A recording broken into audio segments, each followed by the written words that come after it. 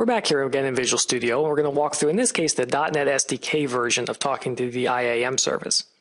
This should be a lot simpler because a lot of things have been abstracted into typed objects so that you're not dealing with all the security code, you're not dealing with parsing results in XML, you've got strongly typed objects for everything. So in this solution file, in the before folder of the project, you'll see a .NET SDK WinUI project. Now I created this in a different fashion. If you go ahead just to see this, once you've installed the SDK, I can choose Add, and I can choose New Project, and you actually now have a subsection for AWS specifically, so I can add a console project to my solution. Once you do that, the other thing that happens is that you get prompted when it happens to put your credentials here in the config file. So once again, it puts my access key and my secret key here, and the objects automatically read from the config file, assuming you've used these names, and logs you in. So that's one thing you'll see when you use the SDK. If I open up the program folder, there's nothing really here yet. All I'm doing is saying I'm starting SDK calls versus the native calls. I'm going to go ahead and add the code here that makes the call to the IAM service. So the first thing I've typed in is an operation called create user. We'll make sure we go ahead and add this here so I don't forget to call it at the main operation. And so what this is going to do is going to create a brand new user. So the very first thing, and you see I've got strongly typed objects. I've got Amazon Identity Management Service Client. Can't beat that. I go ahead and instantiate that, and it's going to pull the config from the config file, my credentials. Next, I've got a create user request, which is available to me.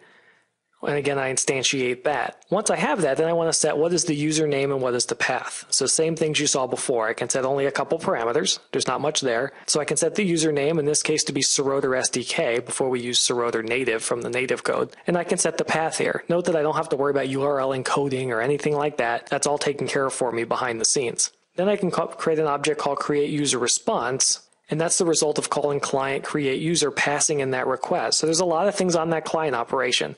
I can add users to group, create access keys, create groups, create users, delete access keys, a whole rich set of things that I'm capable of doing with this strongly typed object and passing that in there. After we create the user, I'm going to go ahead and add a policy as well. But in this first exercise, all I want to do is actually create the user. When this succeeds, I can just say user created and be completed here. So I'm going to go ahead and run this and press F5. I'm going to set this as the startup project. And when I get done running this, I should see a new user called Seroder SDK with this path. This is run successfully. I see user created. So let's switch back to the console and see what I see in the management console. Back here in the management console, if I refresh, now I see Seroder SDK as well as Seroder native. Now if I jump in, you'll notice that for the path, now I've got a path here. And I can actually see the IT architecture path. With the other ones that I created through the console, you just get the slash. I can't actually create anything with the path. So through the SDK, I do have control to set this path value. And sure enough, I was able to create this successfully. The next thing we want to do is add a policy. So I want to add a new function that's going to put a policy on this particular user. What's nice is you can use from AWS policygen.s3.amazonaws.com policygen, you can actually use this to generate the policy JSON you need to send into the service. So in this case, if I wanted to create a new policy for EC2 that allowed you to describe instances like I showed before, I can once again go down to EC2, pick which action I'm applying permission to here. So I want to call this on describe instances. So I'm going to allow them to describe instances. I'm not going to add any other additional conditions. That's the only thing I want to do here is I can add the statement and I can generate the policy. So now I've got this. I go ahead and use this in my code. Let's go ahead and see that in my code. So back here in Visual Studio, I created the add policy operation. This time I have the exact same client, the Identity Management Service client. This time though, I've got a put user policy request. And you can see the documentation is pretty good here as well. After creating that policy request, I say for which user is this policy applying? What do I want to call this policy? I'll call it the EC2 policy. And then what is the policy document? So here's where I can paste in that JSON generated on the other from the policy tool, encoding it properly so I can stick it here. So once again, I'm saying describe instances, allow that resource to do that. Finally, I've got a put user policy response because when I call client put user policy and pass in that request, I'll get the response back. So here, the Seroder SDK user should have a policy when I get done running this. So let's comment out create user since we've already created that user.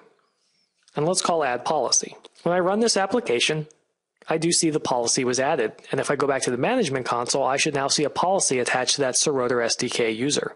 Here in the console, I'll refresh. And if I look at Serotor SDK and switch over to permissions, I can go ahead and see now they do have EC2 policy, and I can show it. And sure enough, it's the exact same one I passed in, describing instances and allowing them to call describe instance.